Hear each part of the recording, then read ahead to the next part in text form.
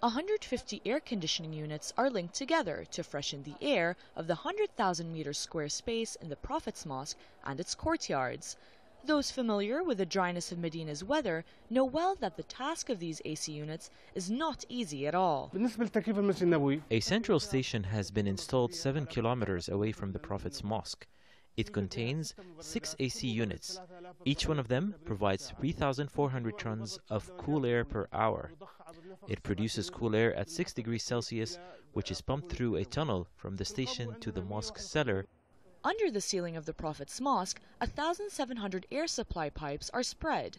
They regularly play a symphony of cool air provided by the delicate combination between the fresh air and a system that includes 7,500 meters of pipes, transferring the air and forming an architectural design that occupies the base of the pillars.